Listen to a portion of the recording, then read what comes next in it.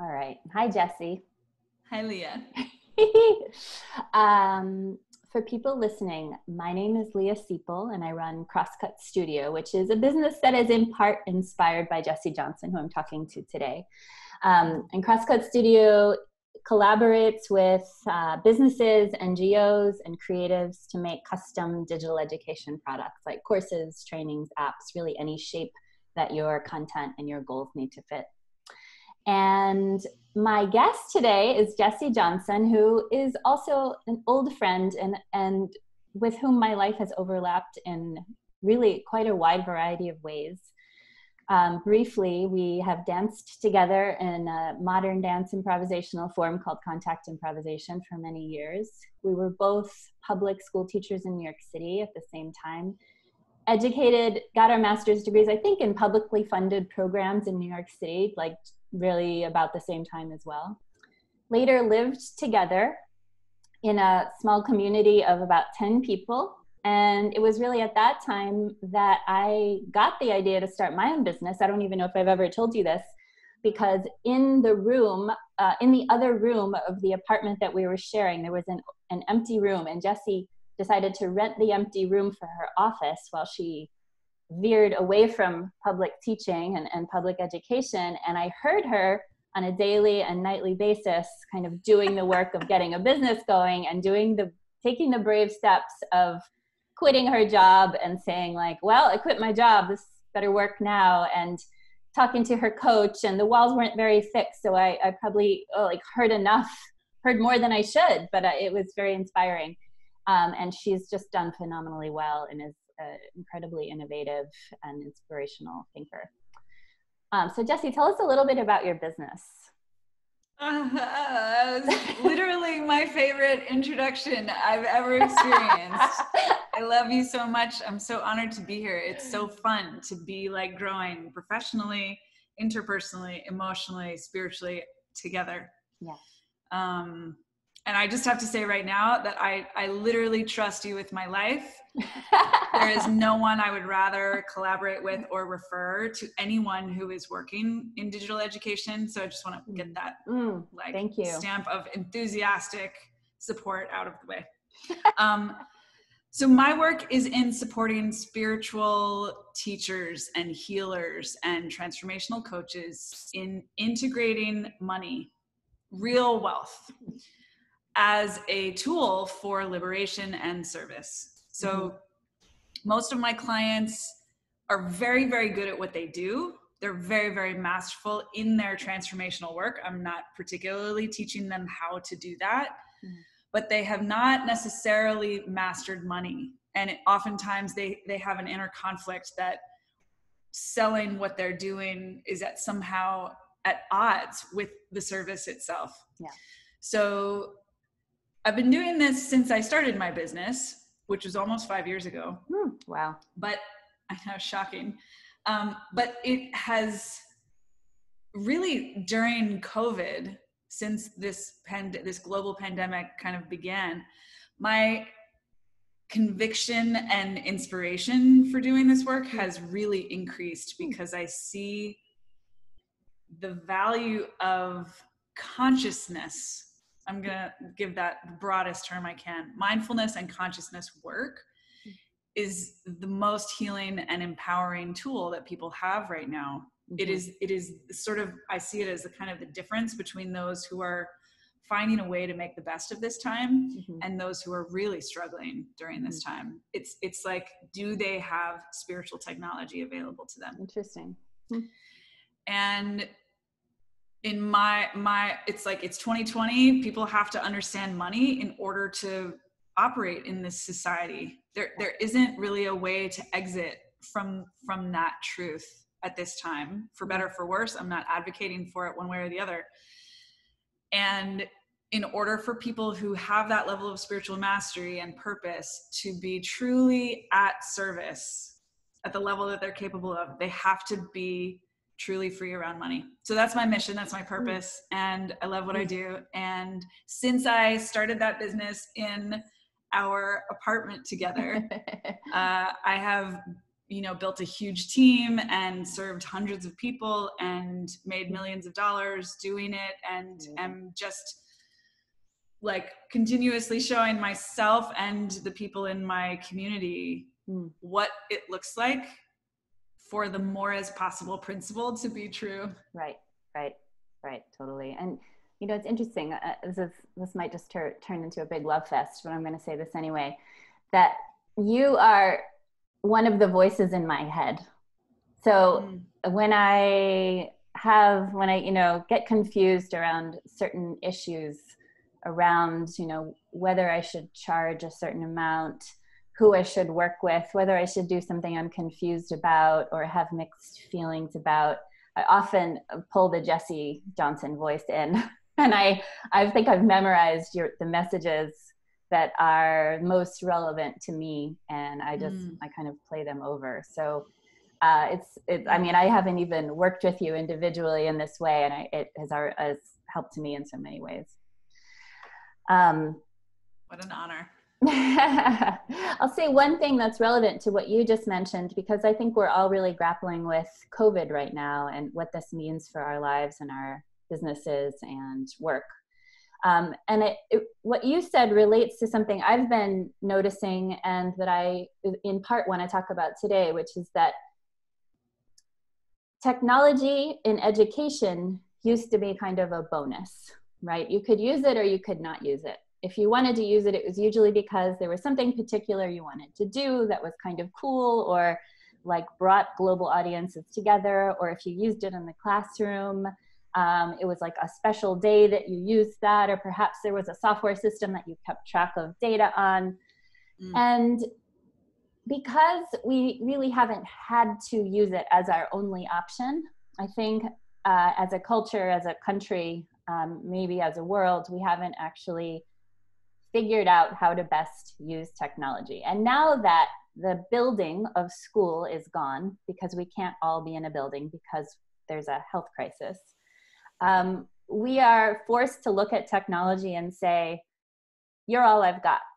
And there's something creative about that. Necessity is the mother of invention. And I see it happening. This is a moment when it's really happening. And from my perspective, I'm really grateful for this, because I don't have to sell it anymore. And instead of having the conversation around why it might be a good idea to create a digital education offering, instead I'm having the conversation, okay, these are the ingredients we have. What do you care about? What is your purpose? What is the mission of your business? And how do we combine those and make something with those that is powerful and impacts people the way you want to impact people? So it's a little bit like getting married.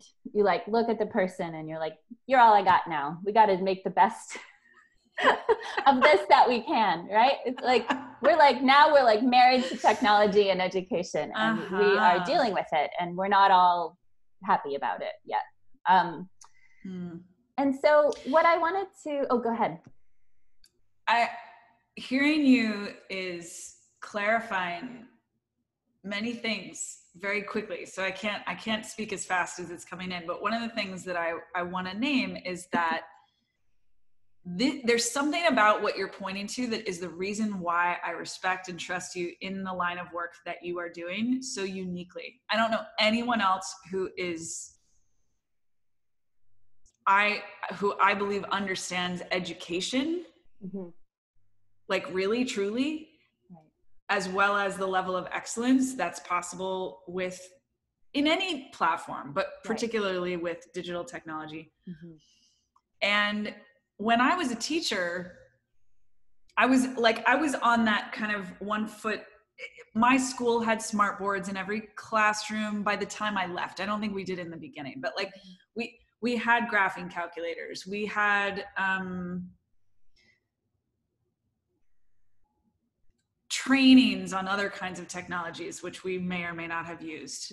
And the truth was, it was all so shallow. Like it was like, here's this new shiny toy, go use it. But it was totally unclear how it was actually solving a problem that we had. And so for me, most often, I did the thing that was most authentic, comfortable, and clear to me. And most of the time that did not require technology. So I was old school in that way to a fault. I think that there were opportunities that I missed, but it was because there wasn't anyone like you really helping. I mean, also, let's just be honest, public school teachers have so much to do. Right. The capacity to like think about unnecessary things is sort of like, that doesn't happen necessarily. Absolutely. But I feel like the thing that transitioning from educator space into entrepreneur space, I would say that that phenomenon is either equal or even more extreme, that entrepreneurs aren't necessarily educators. They certainly, in general, haven't spent a bunch of time in public school classrooms. They don't have the same background that I do. They're not thinking about education in the way that I do. And they're oftentimes, it's just a tool to I don't want to say that they're like selling out. That's not what I mean, but they're not necessarily thinking about the things that are necessary to think about when you're thinking about education. Right. That's not their training. And so it's a gap that has been there for decades. And I feel like you have the freaking, all the balloon strings to actually get this thing on liftoff. Anyone that is considering doing any online training, any digital training, and actually having it make a difference needs you in their corner, period, the end. Period. Thank you. Thank you. You know what I think is different about what I'm doing is that with technology and often with any kind of tool or even like activity that you might do in teaching, oftentimes people start with cool technology, start with a tool, start with an activity that's fun, and then kind of layer those upon each other with a vague idea of the purpose of what they're doing. And usually what the participant, the learner, the student experiences is actually those tools and the activities, but not the greater purpose, right? So what I'm doing is honing in on the purpose first and forgetting about all of the really thousands of tools that we could use to do anything online or in person. And once we're clear on that purpose, then going backwards and saying, what exists in this world that will support you in fulfilling that purpose? And then technology is actually, it's really not about digital learning in a way. It's just that digital learning exists amongst all of those possibilities. So you can look at, maybe the best thing is paper. There are situations in which that's absolutely the best thing.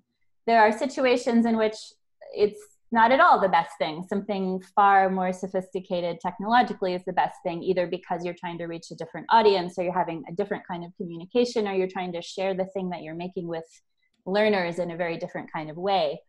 But that's why I try to keep in mind that what you want students to experience is the actual purpose, which is basically another way of saying impact.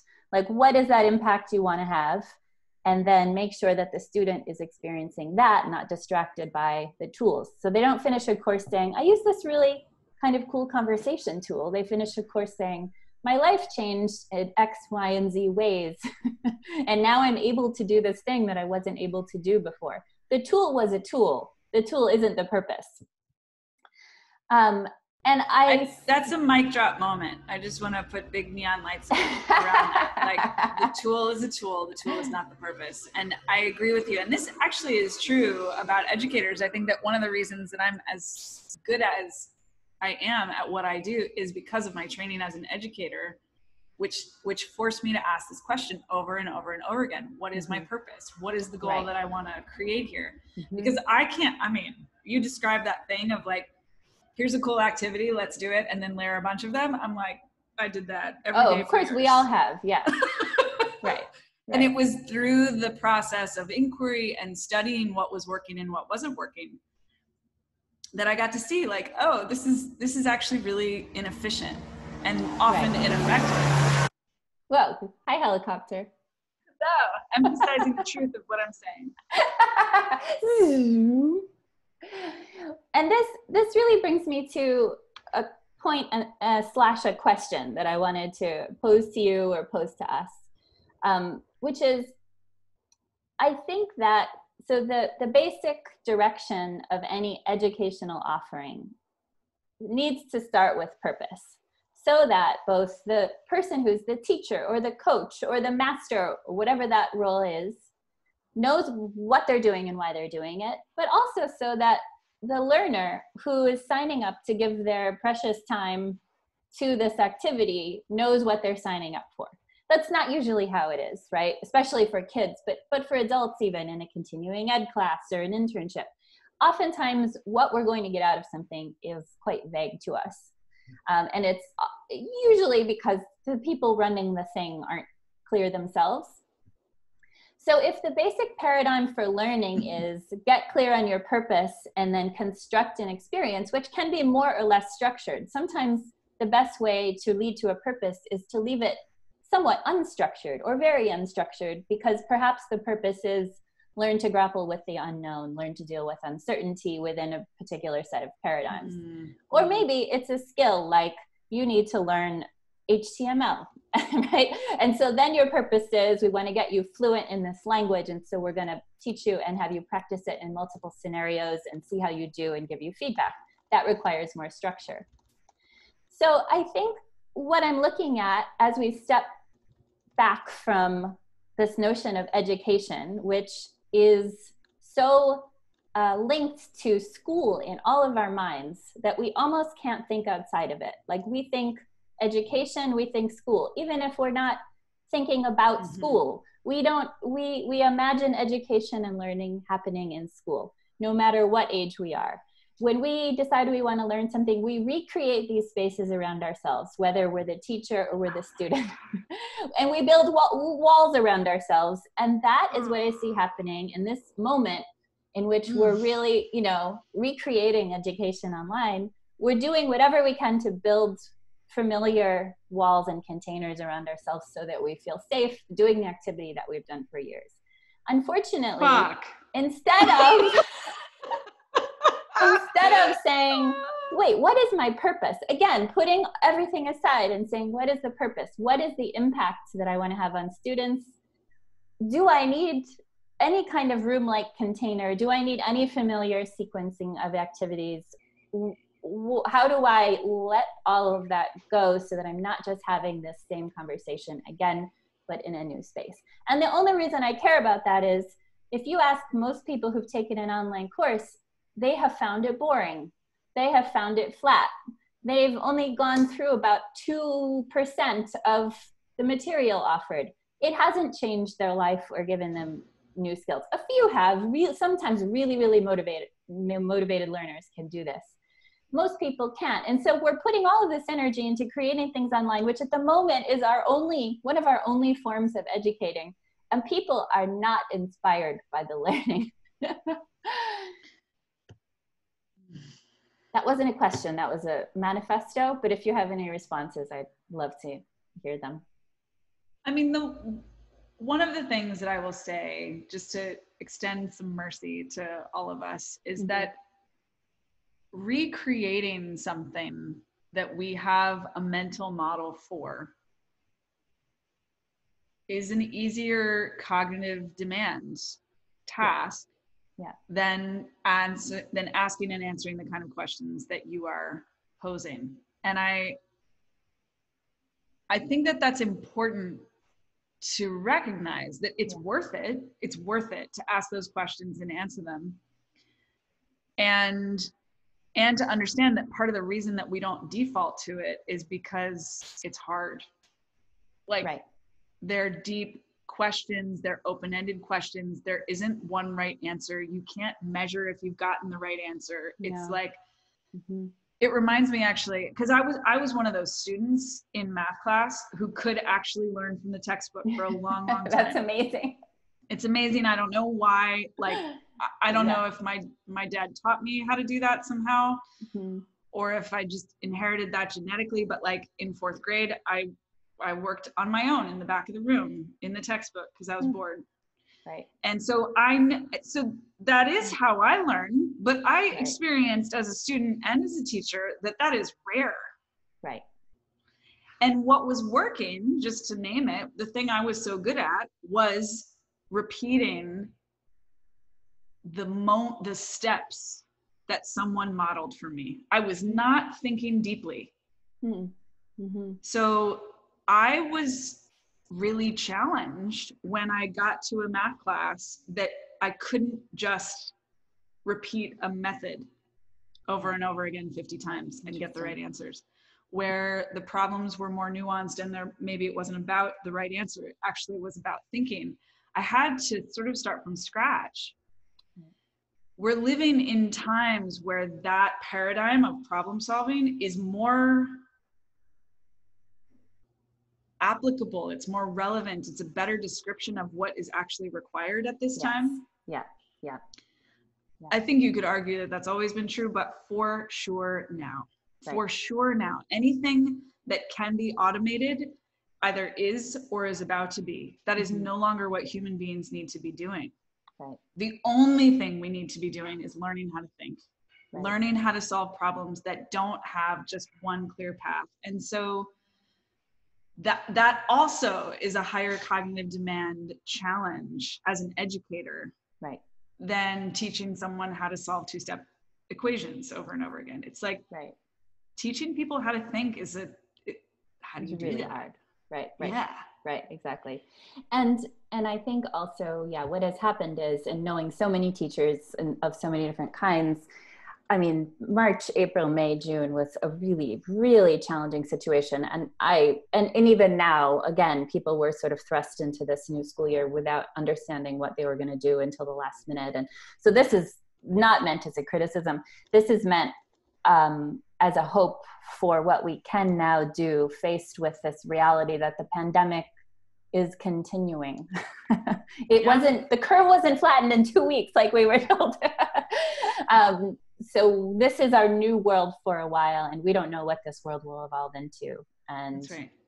So we're looking at this, and I agree. How do we teach people to think is the question. Well, you're doing it. I'm doing it. Yeah. And I mean, I really love those moments when someone says, I want to teach something, I'm trying to fit it into this framework. It's not fitting. Can we talk about how to do that? And sometimes it can end up that it should fit in that framework. It should look like a totally traditional course that meets the needs of certain learners who really want that and want to interact with something really predictable and easy to use, and et cetera. I mean, everything should be easy to use, but that is really recognizable. It's just that it's better to get there by first starting with purpose than it is to go to the structure and then hope that the purpose fits in the structure. Yes. So one of the questions I have for you is, if we go with this paradigm of purpose and then move backwards, in your work, helping people grapple with their own challenges and learn, I mean, your work is still really about learning, about teaching and learning, and about education, actually. Yes. Coaching is about creating change in people. What are you noticing now that you're not a classroom teacher anymore? It's been a long time since you've been a classroom teacher. It's also, you were a coach for teachers for a while, but it's even been a while since you've been that. So what new observations do you have about the way people learn? When do they learn well in your world? When do they not learn well? Are there any elements you can pick out? Yes. I mean, this is one of those topics that we could talk about for days and days and days. There's so much. It's so rich, and I'm continuing to study it. I think that one of the most foundational things that I know now is that as human beings, perhaps uniquely on planet Earth and or in the universe, we are a part of nature, and we are distinct in that we have the power to choose. Mm-hmm. It is what makes us so powerful, and also it's complicated. Like we moment to moment can choose to change and grow or not. Mm-hmm. I don't think anything else in nature can do that. Like nature just grows and grows and grows and grows and grows, whether you're talking about dolphins or trees or microorganisms. And then it dies. human beings can choose moment to moment. I want to grow or I don't want to grow. Right. And so when we're talking about learning,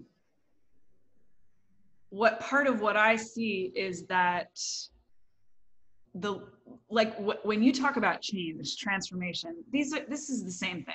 Learning is change, is transformation, is growth. These are all synonyms in my mind.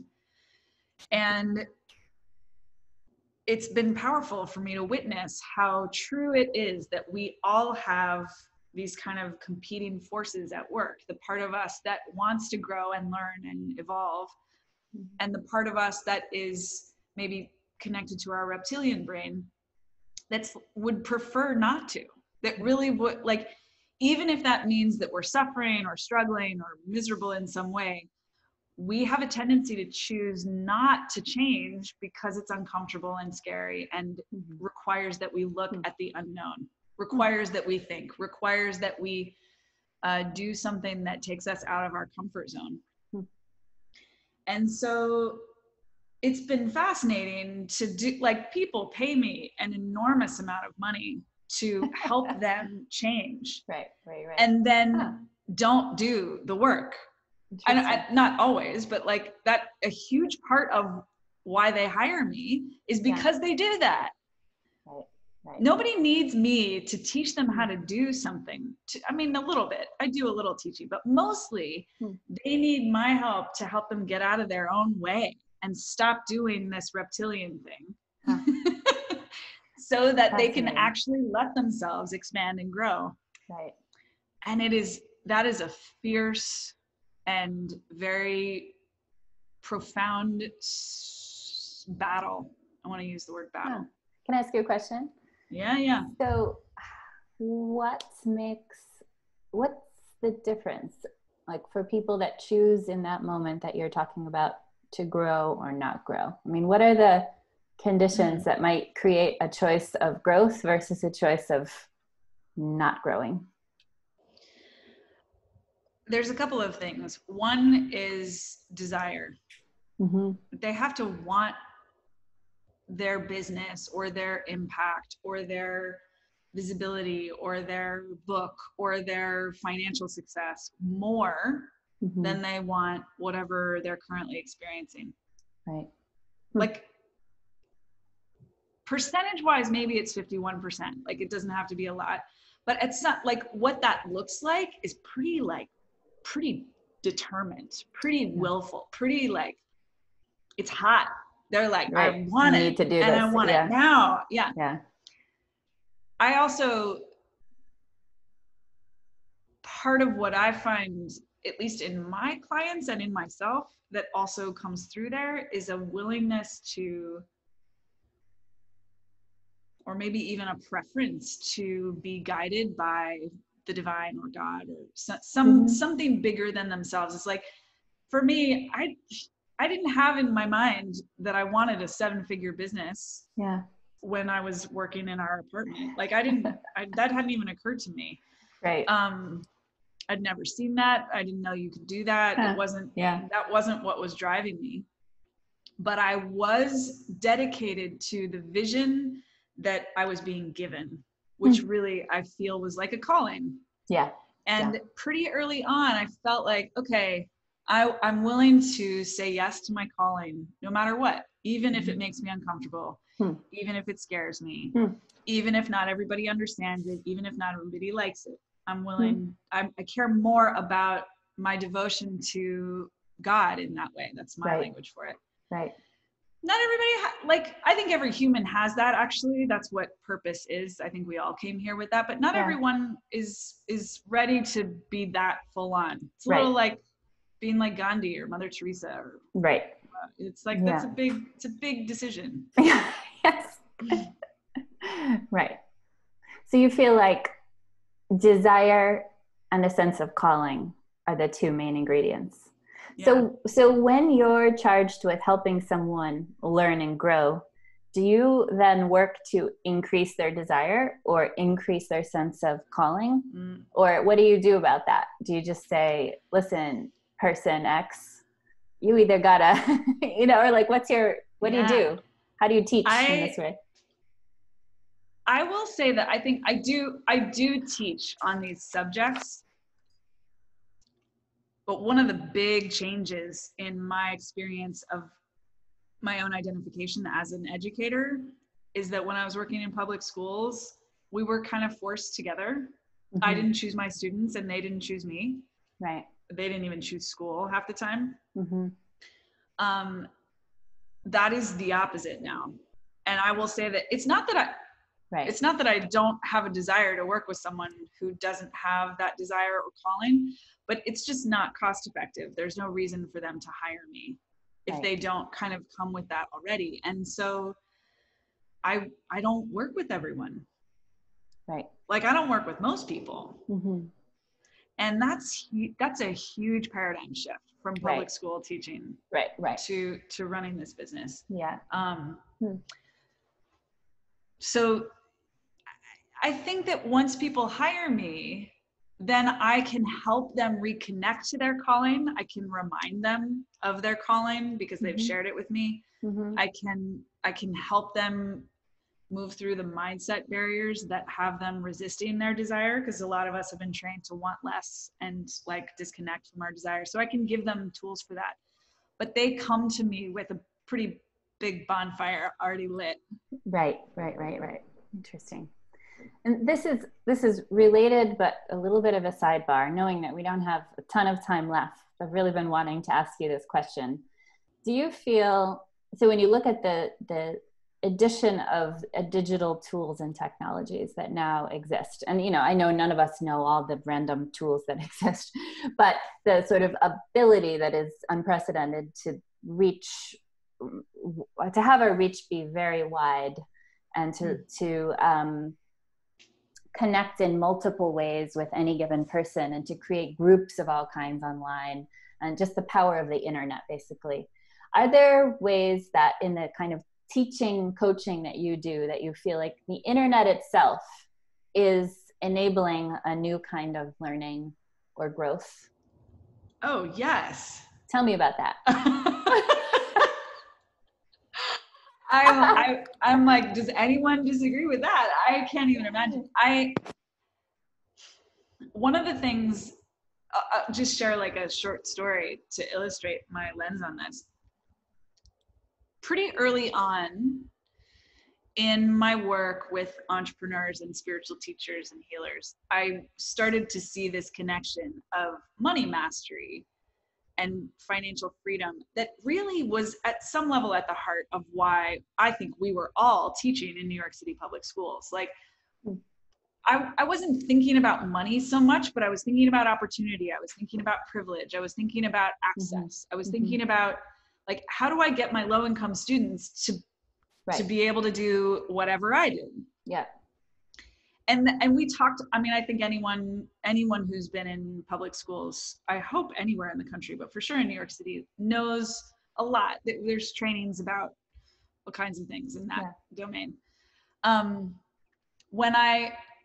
My experience was that it didn't work. Like poor kids left like graduated high school poor and went on, like in general, class stayed the same. Yeah. So the fact that we were working actively to dismantle a cycle of poverty, I didn't really observe that was changing. Right. At a system level, maybe there were exceptions, but at a system level, nothing was changing. When I started doing this work, my class changed. Mm-hmm. And then I was like, wait. This is different than I thought it was. This change is not what I understood. No wonder I couldn't do this when I was middle class and had always been middle class. How could I teach? Let me ask you about that. So what's the basic message that you've been teaching to students about how to change class that didn't turn out to be true? Do good in school. Like do good in school, do your homework, do well, and then, right. And I will say the subtext, this is not pretty, but I'm going to be real honest, like true confessions. The subtext of that, the unconscious communication there was, be like me. Right. Be middle class and white like me. Right. That was the white supremacy trickling in. Right. And so that was the message. And what was actually the truth around how you changed your class? For me and for them, the truth is that changing class means risking leaving everyone that you love behind. Because if your whole family is of that class, right, and they aren't doing the work to change class, that change is going to affect everything. Wow. Changing class is tectonic shift level change. Fascinating. So it's like, people like to say that they want to have all kinds of money, but like, they do not want to cut ties with the people that raise them. Right. And it's not that you have to cut ties in order to make money, but you got to be willing to face the possibility that those relationships are going to dramatically change because you are no longer sharing that very foundational experience of life. So fascinating. And who would choose that? Like randomly? Certainly right. not at scale. Right. And then again, just to like throw myself under the bus in a generous way, like, why would they fucking want to be like me? Instead of being like their family that understands them and has raised them and fed them and protected right. them and fought for them, like that. So it's got to come from them. The desire to change has got to come from them. It's irrelevant what I want for them. Right. It is irrelevant. Right. And when you think, this is the tricky part of educating kids, because like, how do they know what they want when they're so young? There is like a sweet spot, I think, of collaboration there, where the adults in charge do kind of have to hold a vision for them while they're developing, so that options are open to them. But it's tricky. It's real tricky. Yeah.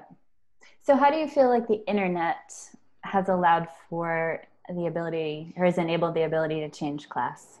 So the little micro story that I was going to tell is that early on, I figured this out. I was like, okay, I know how to teach this now. And I started thinking about and talking to old connections that I had in New York City public schools. Like, I want to do a workshop. I want to teach these mindset tools to these kids. Yeah.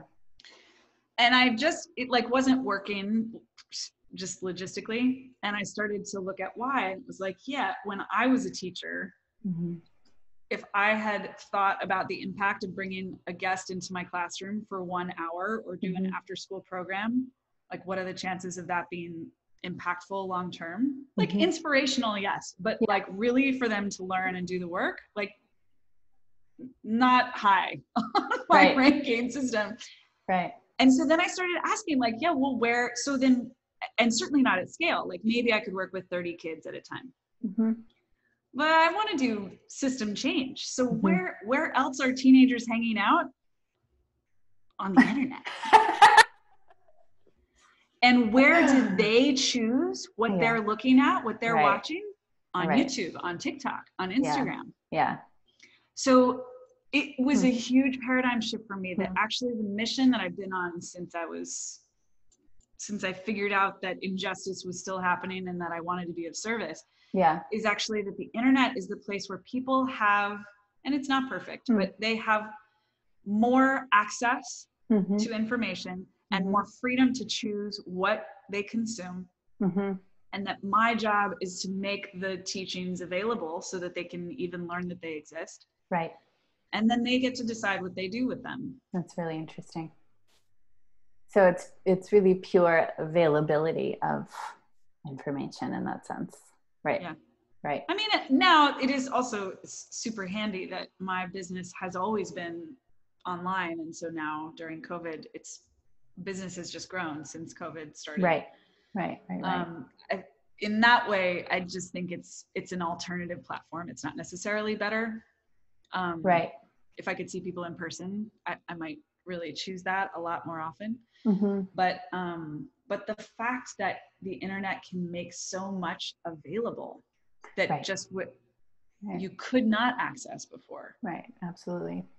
Yeah. I mean, part of why I ask, and this is definitely could be a whole second conversation, which I'd love to have, is that I'm part of this. I think many of us are conflicted about the internet. We love it. We use it all the time. It's made its way into really every aspect of our lives. We know the power of it because our lives have changed so much because of it. And yet we're really conflicted about the way it's invaded every aspect of our lives. And we also know that it's complex because major corporations are creating algorithms and manipulating our behavior. And so that's true too. But I'm trying to get, with people I'm in conversation with right now, I'm really trying to get at a sense of possibility around the internet, because it is here to stay. It's probably going to evolve into something else at some point. But right now, it is a part of our lives, and we can't live a life without it that's very expansive.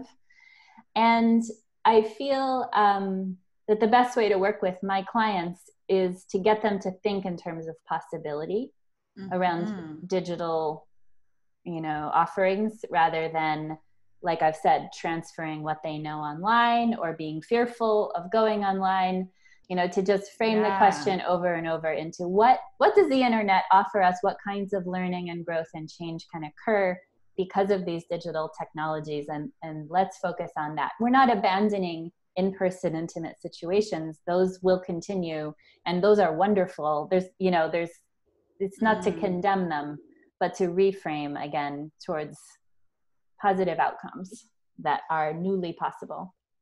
It reminds me of contact improvisation. I don't know how many of the people listening will have the experience to make the reference, but if we were in person, we could demonstrate leaning into each other, like back to back, and gradually moving our feet away from one another until we were in a physical position, kind of like this or like this, right?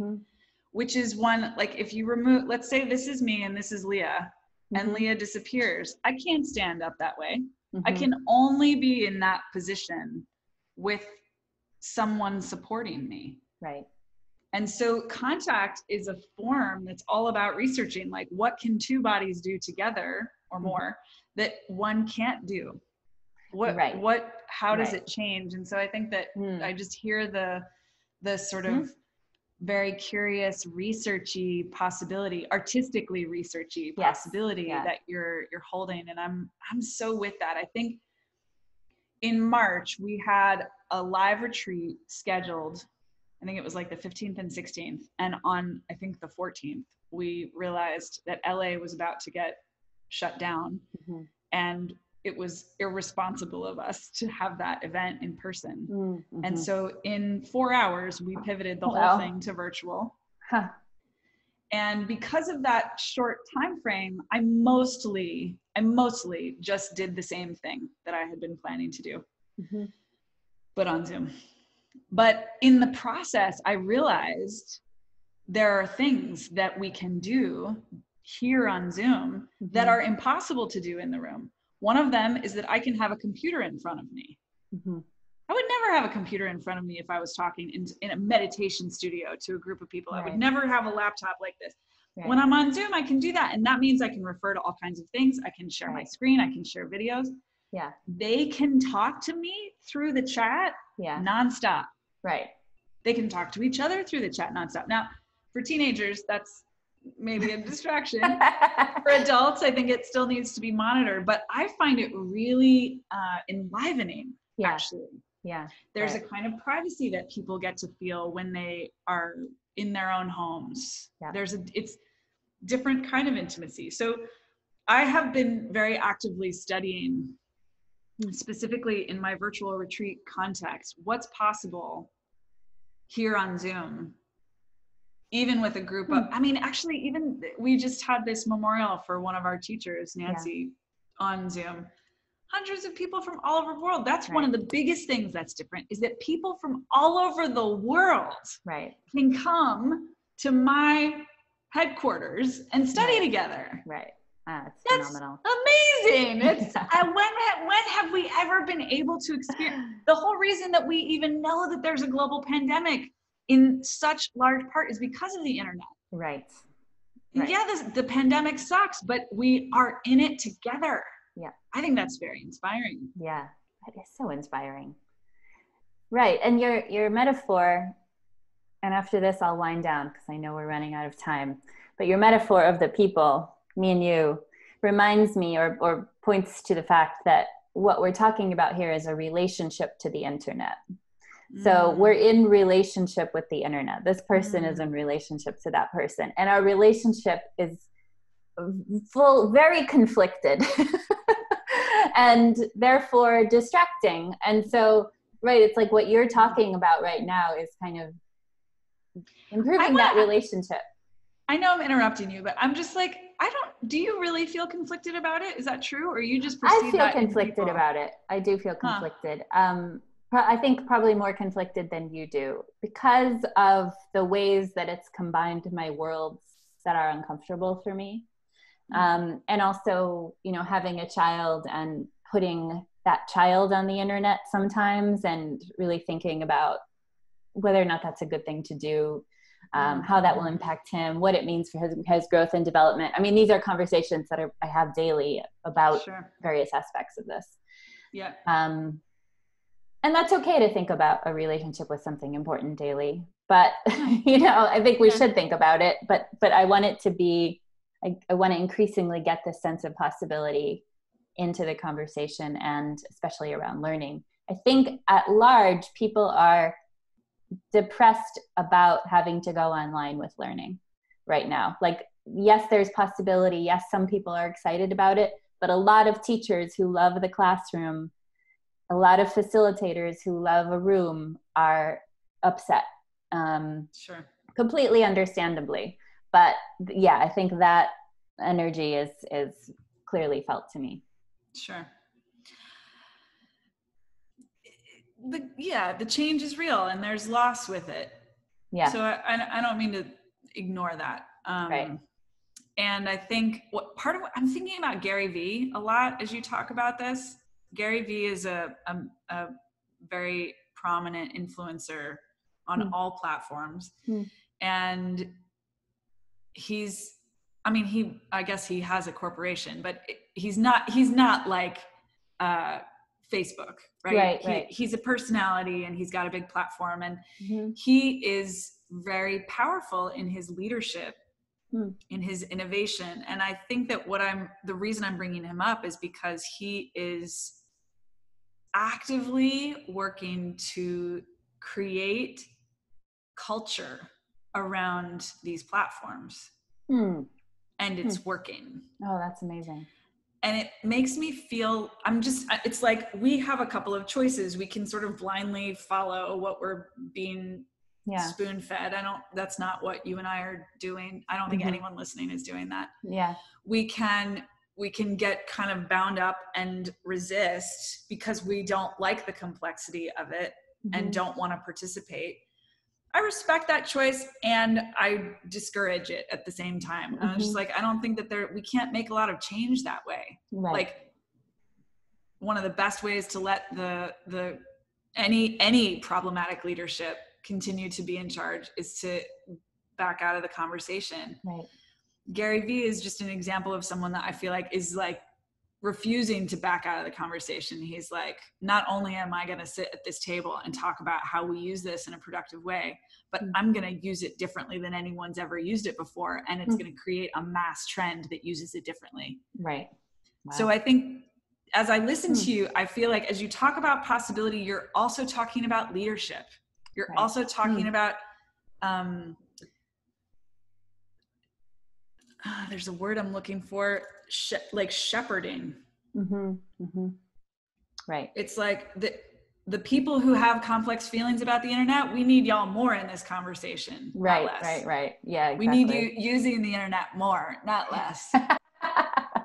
Dig into the complexity, poke at it, talk about it, innovate around it, make it better. Yeah. Oh, that's what's going to change the tide. Right. And then create things that will set the tone for the next things that are created. Yep. I think we've solved it. Yeah, this is it. Yep. Good. Yep, that's why we're in charge. All right, Jesse. I think you have to go, right? I do. Yeah. All right. To be I continued. Love you. To be continued. I love you so much. This is super fun, super important. I'm super grateful for you. Thank you for talking with me. Actually, I'll just say before we go that I've been talking to some people who I'm interviewing for their knowledge. I'm talking to other people who I'm offering advice to. And as soon as I thought of you, I was like, it's just not going to fit in either of those categories. It's not how it's going to go down. So hashtag bitches in charge. All right. Have a wonderful day. You too, Leah. Bye. Bye.